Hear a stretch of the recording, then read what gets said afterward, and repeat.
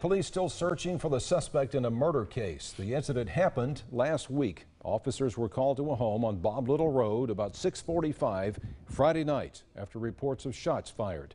Once officers arrived on scene, they found a woman lying in the front yard suffering from gunshot wounds. She later died from her injuries. Authorities have not released her name at this time.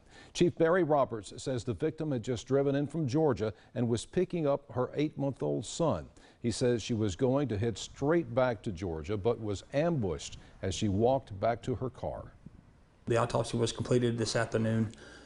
It appears our victim was shot nearly point blank in the back of the head at least one time. She was shot total 4 times, but one time was very direct at the back of the head. I'm just going to go ahead and say it looks like execution style.